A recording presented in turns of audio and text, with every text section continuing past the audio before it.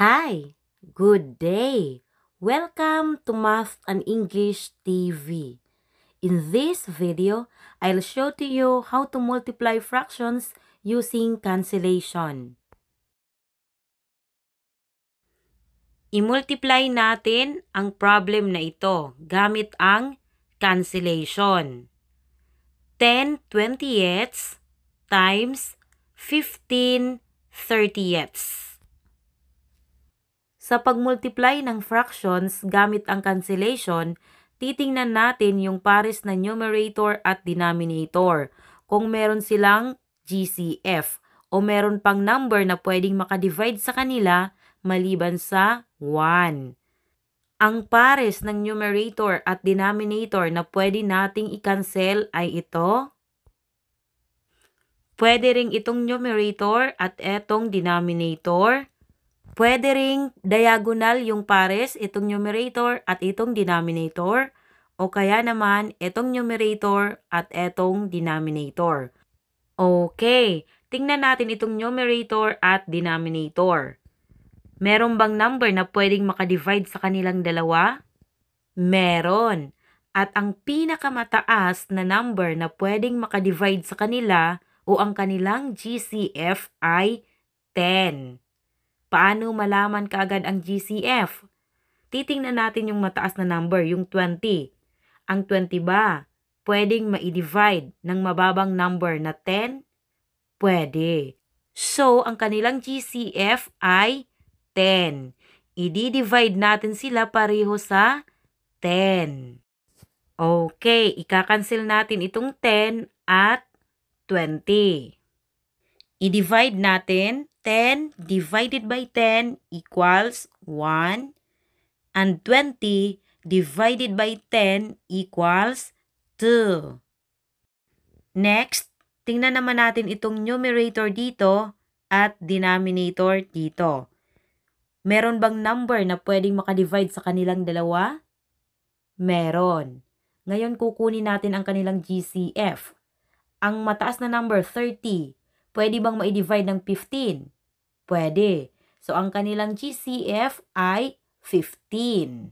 I-divide natin sila pareho sa 15. Okay, i-cancel natin ang 15 at 30. At i-divide natin, 15 divided by 15 equals 1. 30 divided by 15 equals 2. Ayan, na-cancel na natin. Ito na yung bagong numerators at ito na yung bagong denominators. Imumultiply na natin. I-multiply lamang natin yung numerators. 1 times 1 equals 1. At i-multiply din natin ang denominators. 2 times 2 equals 4. Ang answer ay 1/4. Ito ang kagandahan ng paggamit ng cancellation. Yung answer ay nasa lowest term na agad. Okay, next problem. I-multiply naman natin ang 6 over 36 times 35 over 49. Okay, gamitin natin yung cancellation. Ito bang numerator dito at denominator dito ay pwede nating i-cancel? O meron bang number na pwedeng makadivide sa kanilang dalawa? Meron. At ang kanilang GCF ay 6. Dahil yung mataas na number na 36 ay pwedeng ma-divide ng mababang number na 6. So automatic, yung GCF nilang dalawa ay 6. I-divide natin sila sa 6. Okay, i-cancel natin itong 36 at 6. I-divide natin. 6 divided by 6 equals 1. 36 divided by 6 equals 6. Ngayon, tingnan naman natin yung numerator dito at denominator dito. Meron bang number na pwedeng makadivide sa 35 at 49 maliban sa 1? Meron. At ang kanilang GCF ay 7. So, i-divide natin sila pareho sa 7. Cancel, cancel. 35 divided by 7 equals 5. And 49 divided by 7 equals 7. Ayan, tapos na tayong mag-cancel. Ngayon, i-multiply na natin. I-multiply natin ang numerators. 1 times 5 equals 5. At i-multiply din natin ang denominators. 6 times 7 equals 42.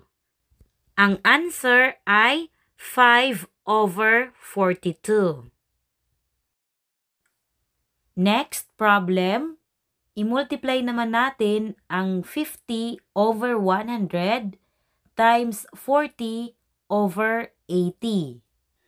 Okay, tingnan natin itong numerator na 50 at denominator na 100. Pwede ba natin itong makancel?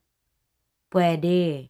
Ano ang pinakamataas na number na pwedeng makadivide sa 50 at 100? Ang pinakamataas na number na pwedeng makadivide sa kanilang dalawa ay 50. Okay, i-cancel natin pareho at i-divide natin. 50 divided by 50 equals 1. 100 divided by 50 equals 2. Next, tingnan naman natin itong numerator at denominator. Meron bang number na pwedeng makadivide sa kanilang dalawa? Meron. At ang pinakamataas na number na pwedeng makadivide sa 40 at 80 ay 40. Okay, cancel. Cancel. 40 divided by 40 equals 1. 80 divided by 40 equals 2. Tapos na tayong mag-cancel, i-multiply na natin. I-multiply lamang natin yung numerators. 1 times 1 equals 1. At i-multiply din natin ang denominators. 2 times 2 equals 4. Ang answer ay 1/4. Ngayon naman, mag-multiply tayo ng tatlong fractions. 4/5 times 10/11 times 7/8. Okay, tingnan natin kung alin dito ang pwede nating i-cancel. Itong 5 at 10, pwede natin itong i-cancel. Ang GCF ng 5 at 10 ay 5. I-divide natin sila pareho sa 5. Okay, cancel, cancel. 5 divided by 5 equals 1. 10 divided by 5 equals 2. At eto namang numerator na 4 at denominator na 8 ay pwede nating i-cancel. Ang kanilang GCF ay 4. I-divide natin sila sa 4. 8 divided by 4 equals 2. And 4 divided by 4 equals 1. Okay, ngayon tingnan natin kung meron pa tayong pwedeng i-cancel. Itong numerator na 2 at denominator na 2, pwede nating i-cancel. I-divide natin sila sa kanilang GCF na 2. Okay, i-divide natin. 2 divided by 2 equals 1. And 2 divided by 2 equals 1. Ngayon, i-multiply na natin ang numerators. 1 times 1 times 7 equals 7. I-multiply din natin ang denominators. 1 times 11 times 1 equals 11. Ang answer ay 7/11. Last problem, i-multiply naman natin ang 4/5 times 8/9 times 15/16. Okay, tingnan natin kung alin dito yung pwedeng i-cancel. Itong denominator na 5 at numerator na 15 pwede nating i-cancel. I-divide natin sila sa kanilang GCF na 5. Okay, cancel. 5 divided by 5 equals 1. 15 divided by 5 equals 3. Okay, next. Ito namang numerator na 8 at denominator na 16, pwede nating i-cancel. I-divide natin sila sa kanilang GCF na 8. Okay, cancel, cancel. 8 divided by 8 equals 1. 16 divided by 8 equals 2. Ngayon, itong denominator na 2 at numerator na 4, pwede pa natin silang i-cancel.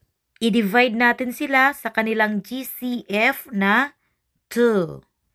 4 divided by 2 equals 2. 2 divided by 2 equals 1. Okay. Ngayon, ito namang denominator na 9 at numerator na 3, pwede nating i-cancel. I-divide natin sila sa kanilang GCF na 3. Okay. 9 divided by 3 equals 3. 3 divided by 3 equals 1. Okay. Tapos na tayong mag-cancel. Ngayon, i-multiply na natin yung numerators at i-multiply din natin yung denominators. 2 times 1 equals 2. At i-multiply din natin ang denominators. 1 times 3 times 1 equals 3. Ang answer ay 2/3.